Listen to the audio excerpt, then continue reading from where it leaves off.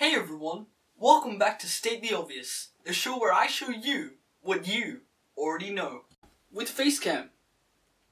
Anyway, in today's episode, we answer a question more mathematically relevant than any that have come before it. That's two. There were two before this one. Don't worry, I understand that not everyone is numerically savvy, but I'm sure I can put this one in terms even a Neanderthal can understand. So get your calculators out, raise your beam balances, it's time to answer a question. How much does a kilogram weigh? I know that at first look, it seems impossible. How do you calculate something like that? It just doesn't seem to come together in your head. There is actually a method, one invented by some of humanity's greatest minds. We need to give it scale.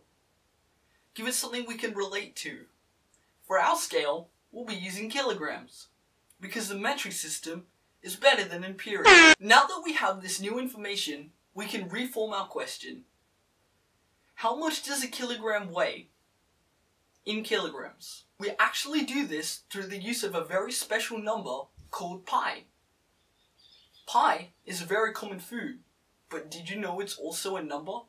You probably didn't, if you skipped primary school, or just forgot it, but anyway, did you know that this means that when you eat pie, you're actually eating numbers? But back on topic. The formula is pi times pi times pi times pi times pi times pi times pi times pi times pi times pi. And then you take that number and you put it to the power of 0, and then you times that by the amount of kilograms. The whole formula might seem a bit overly complex, but don't worry, I can do the math.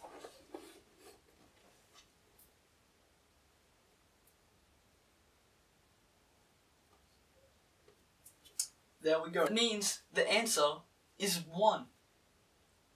Therefore, we need to times the number of kilograms by 1. So, how are we going to do that, you might ask? Well, it's actually quite easy, thanks to a mathematical phenomenon called basic logic. When you multiply a number by 1, you get that exact same number. I know what you're thinking. Wow, this looks so fun and interesting. I want to be a mathematician. But don't jump on it so quickly. Not all math is this interesting. Most of it's actually a lot simpler and not as fun. So with only one last equation left to perform, we are so close to the answer that we worked so hard to find.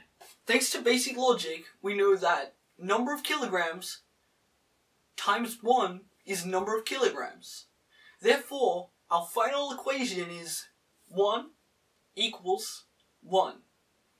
Now let's just quickly go and put that into the calculator and we'll have our answer.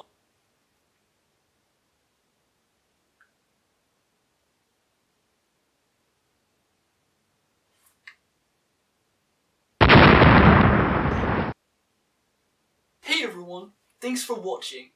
Tell me what you think about facecam. That's the concept of facecam, not what you think about my face.